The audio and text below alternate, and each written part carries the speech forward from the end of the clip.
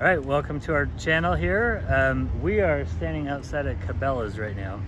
One of our subscribers asked us to do a video on what we would take to Yellowstone with us on a trip.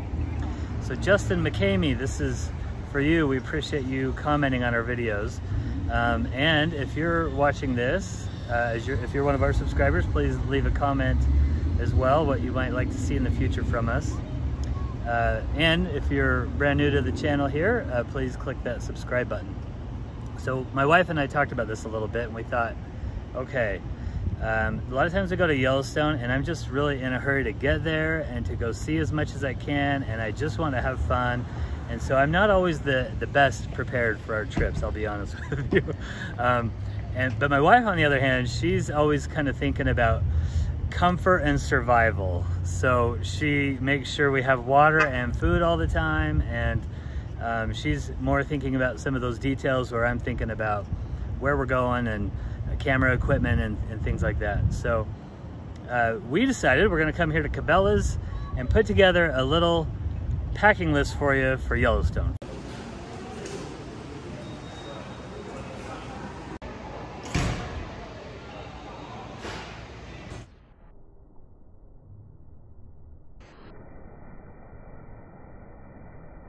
If you're not comfortable, you're not having a good time. So here's something that I want to suggest is Yellowstone, Grand Teton, Glacier, all those places, the temperature can vary by 40 degrees. And so I kid you not, you could need this in the middle of the day, like a sun hat, and you could use a coat at night. I also, one of my very favorite things is just a hoodie. You know, when we travel in the summer, I don't normally need to grab a coat, but if you're going there after September, yes, grab a coat on your way out the door. Make sure you have that with you. But I grabbed some Columbia things just because one of my first jobs when I was in college is I worked at a sporting goods store, and I bought Columbia gear and it lasted me for years. You've heard me before talk about water. Seriously, you will not regret getting a Yeti. I have this exact cup now. I don't take this hiking, of course, it's a tumbler, but I do take it to work every day. But I do carry a bottle like this around when I go hiking. So yes, they're a bit pricey, but you can put a few ice cubes in there and you'll have cold water for 12 hours. It's amazing. Here's another suggestion, are just these little disposable ponchos. I am the type of person that does not like to own a lot of things unless I regularly use them, and a poncho is not something I use regularly. However, storms blow in and out of the national parks like that. And so, you know, you don't need that much space to pack a disposable poncho, and they come in so handy when that does happen, and then you can just throw it away and not worry about it. We got caught in a rainstorm at Old Faithful last time. It was quite memorable. Nothing can ruin a good hike like bugs. You know, I think about mosquitoes coming out in the evening, but at Fairy Falls, and what was the other one? Mystic Falls. And Mystic Falls. We've heard multiple comments about their hike being ruined by the bugs. So we've got mosquito repellent, and as we were checking this out, another shopper pointed this out. He said it is incredible. So we're gonna take his word for it, because he's like, oh yeah, I use it when I go horseback riding. They never bother me. So we're gonna check this out and try it. So it's a lotion instead of a spray. Yeah, tried that. It works really well. Looks like it's smaller to pack around. And then just another thing, just, you know, any sort of sunscreen is important. It's not uncommon to be really concerned about wild animals when visiting these parks, and rightly so. There are bears there. And so people ask questions about pepper spray. Now, if you can see here, they are completely sold out of their bear spray. And we're kind of curious. We've never purchased bear spray, but we're thinking we're gonna start having bear spray with us when we go. And so we're gonna order some, and we're gonna test it out and make a whole other video all about bear spray, because if we're noobs about bear spray, maybe you are too, and we'll learn about this together.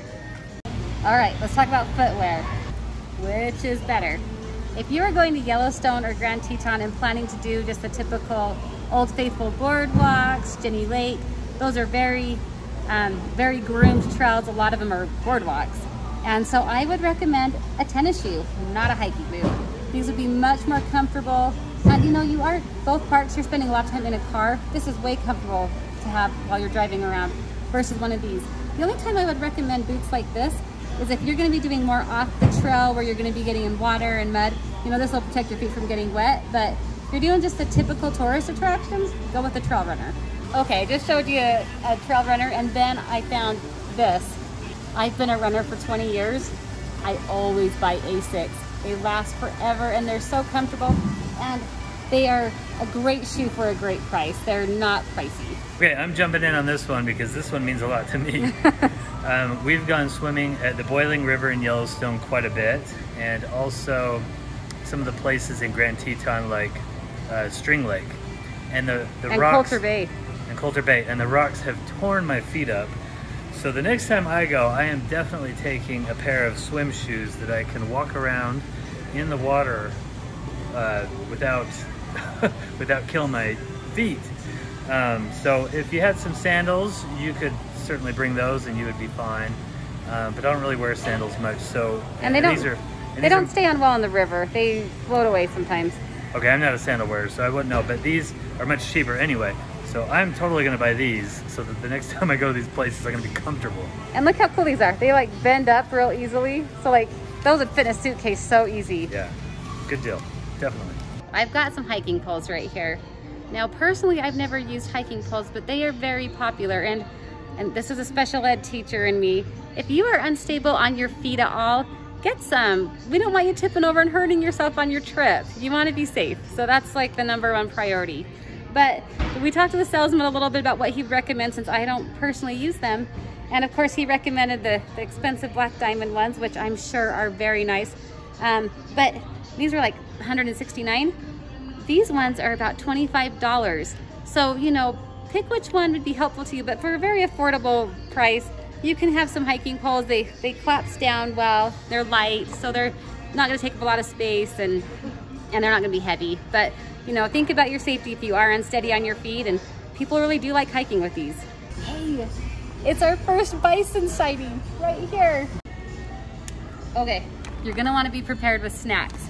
You cannot go wrong with beef jerky. It travels well, it doesn't take up much space, keeps your sugar levels, you know, even, which is great. What you don't wanna do is bring something like this, which is bulky. A lot of the national parks have limited garbage cans, and you do not want to be carrying something like this around. My next tip is maps. I love maps. You've noticed in some of my videos on here that I use maps to show you where to go, and I show you places about the parks.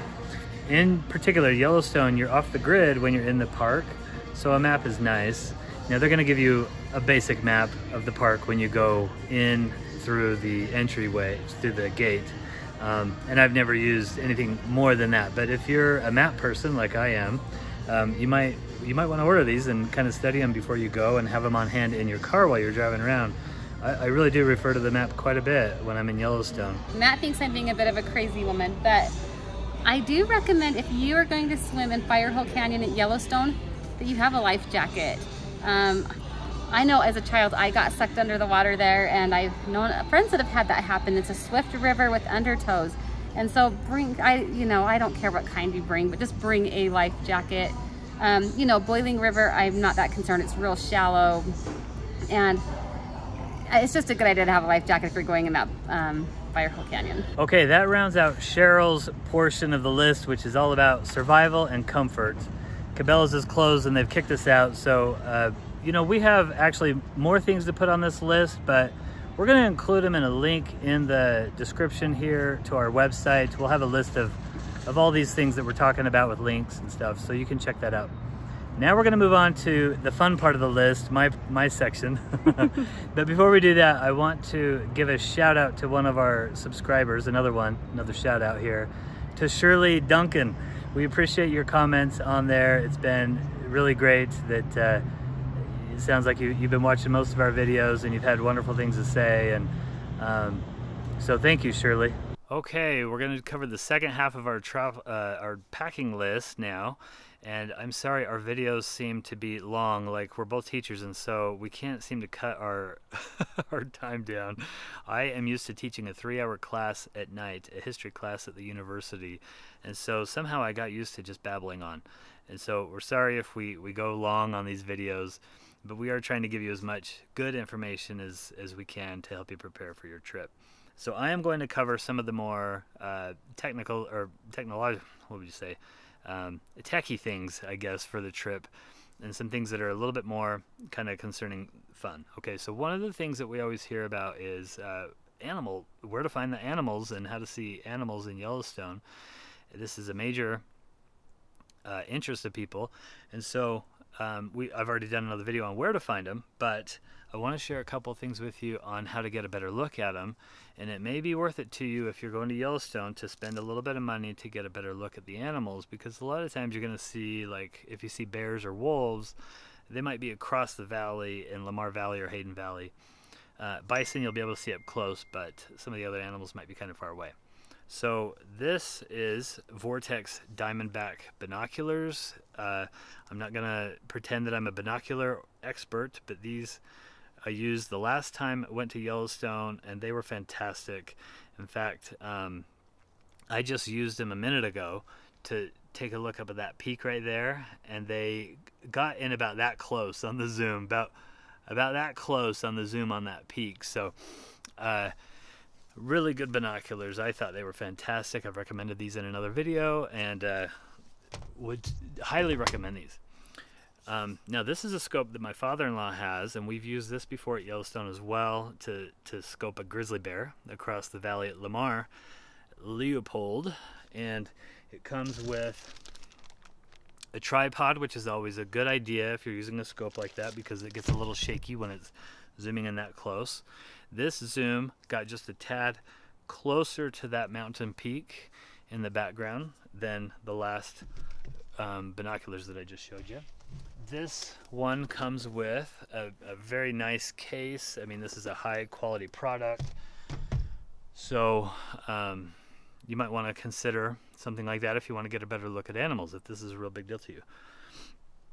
Now, a couple years ago, I traveled around and I saw about 20 national parks in one summer. I saw 20 national park sites in one summer, some amazing places around the West. I was traveling for work, and I drove about 6,000 miles between Montana, Colorado, Utah, Wyoming, and saw just some incredible places, and totally regretted that I didn't have a decent camera to take pictures of some of these things. I was taking it with my phone.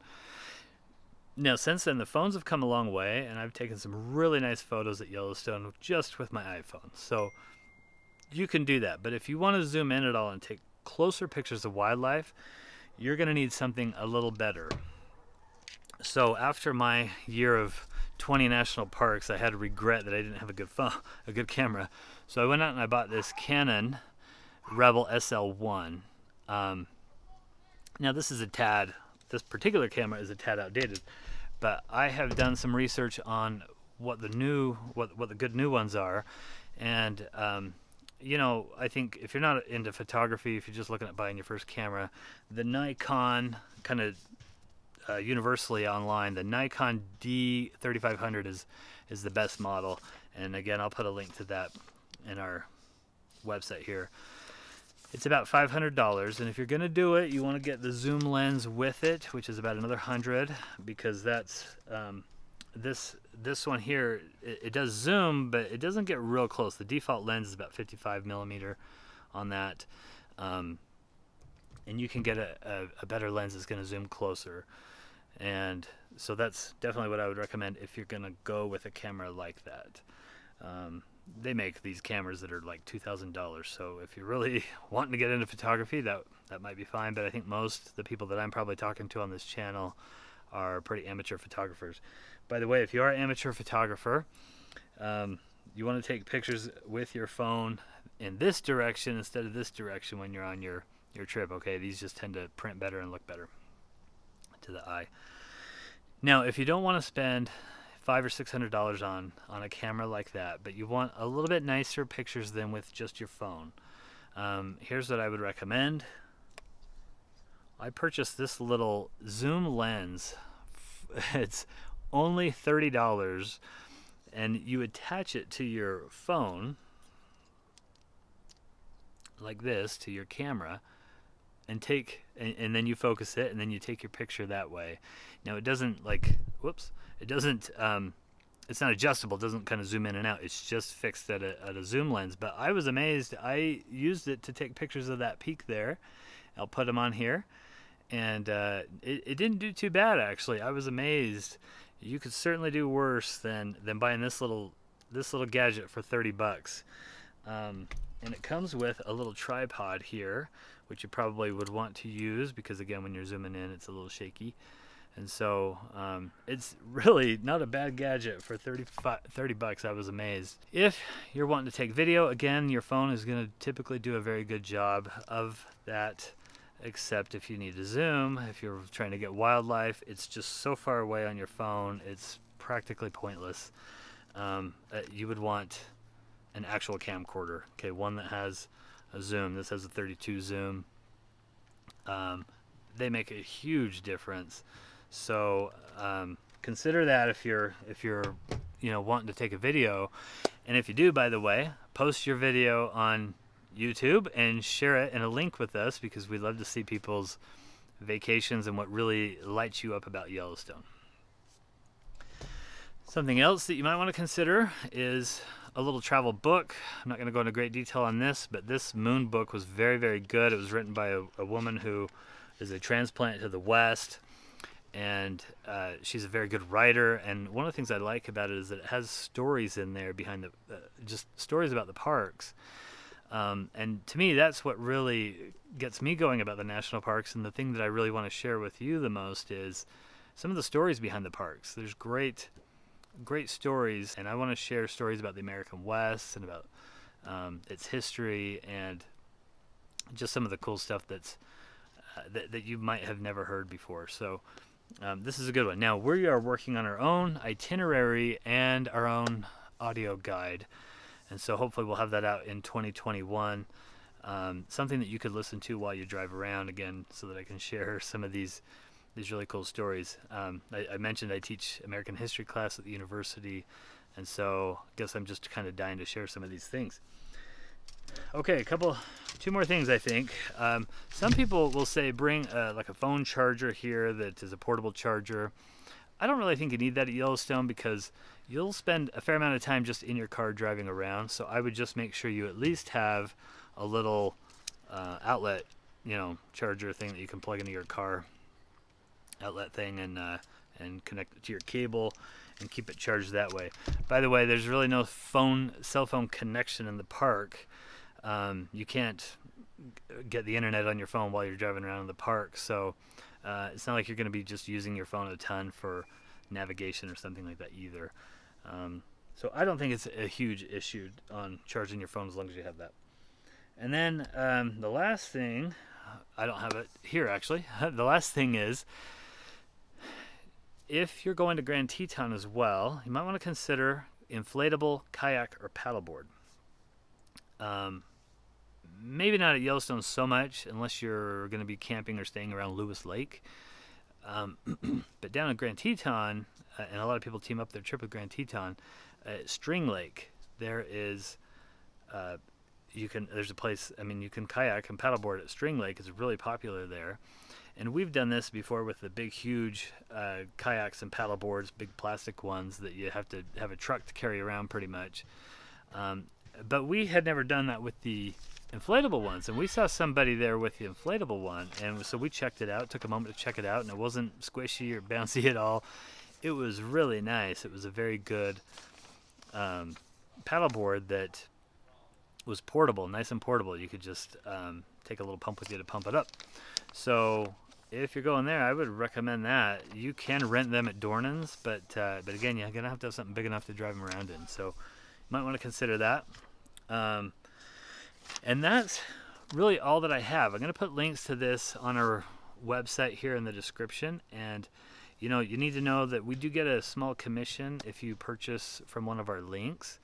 But it doesn't cost you anything extra. And honestly, this really just kind of helps keep us going. We really would appreciate it that if we give you any good ideas on this and you're going to buy one of these items for your trip, we kindly request you to buy it through one of our links just to give us a little bit of help here. We're both working full time. We have 4 kids. It's kind of crazy. So we're just kind of trying to share our love of these places with you. We certainly wouldn't recommend anything that we don't use or that we wouldn't want to buy ourselves. So anyway, that's all. We appreciate the suggestions for this video, and if you have any other tips of what to pack for Yellowstone, please put it in the remarks. And if you have any other requests for videos, please put that as well. Thanks.